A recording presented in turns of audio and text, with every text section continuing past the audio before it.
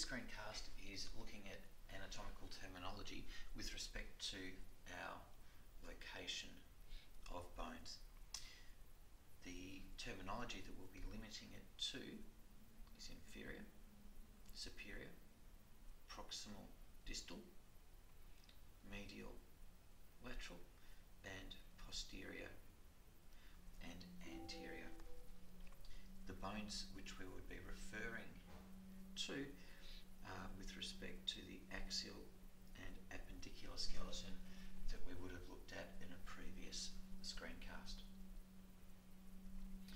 So looking at our model here, if we start off with superior and inferior, superior is in relation to the head, so we could say that the sternum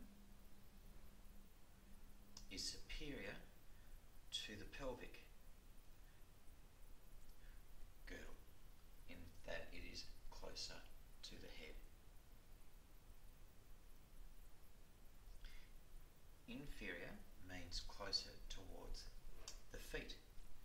So we could say that our patella is inferior to our skull, in that the knee is closer to the toes than what the head is.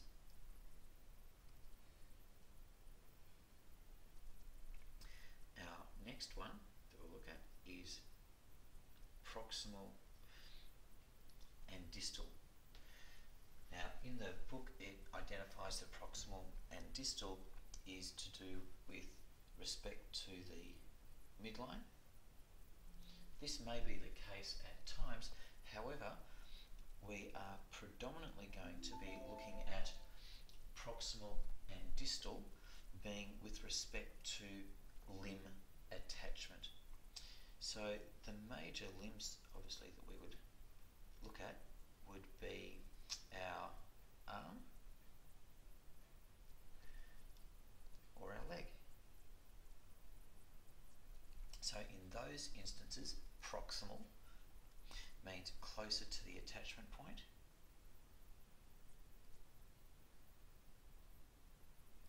and distal means further away from the attachment point. So an example would be that our radius is distal compared to our humerus, or we could say that our radius has a proximal end and it has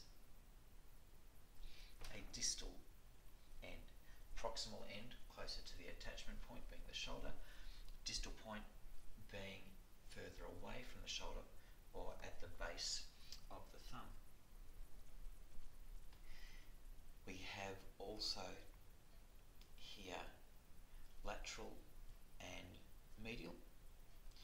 So medial refers to being close to the midline, whereas lateral refers to being closer to the outside or further away from the midline.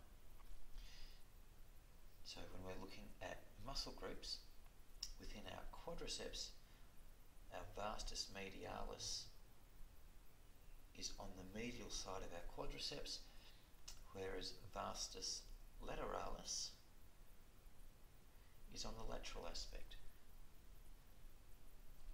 The last two, anterior and posterior, refer to the front or the back. So anterior, front, posterior being back. So the model that we're looking at here, as they are looking towards us, we are looking at them from an anterior view. If it was the posterior posterior view we would see